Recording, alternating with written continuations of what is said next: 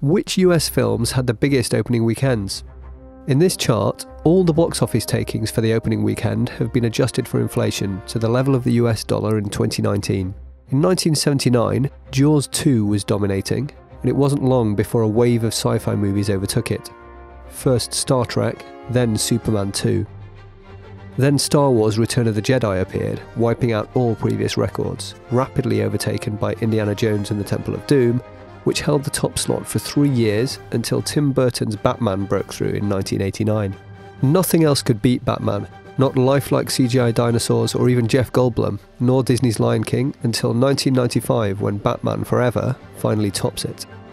In 1998, the somewhat mediocre sequel to Jurassic Park managed to do what the original could not and took the top position. This is the era when the Star Wars franchise is rebooted.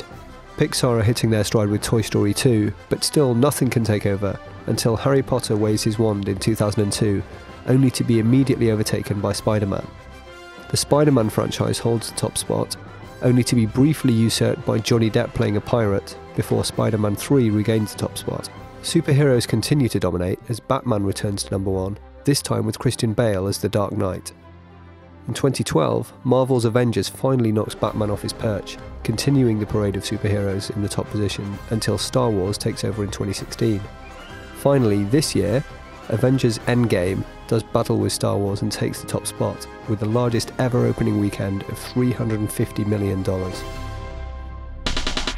I made this animation using the open source coding platform Observable. The data came from the website Box Office Mojo, and you can see stats for all sorts of films there. If you have any comments on the video or any questions or things you'd like us to look at in this format in the future, let us know on social media.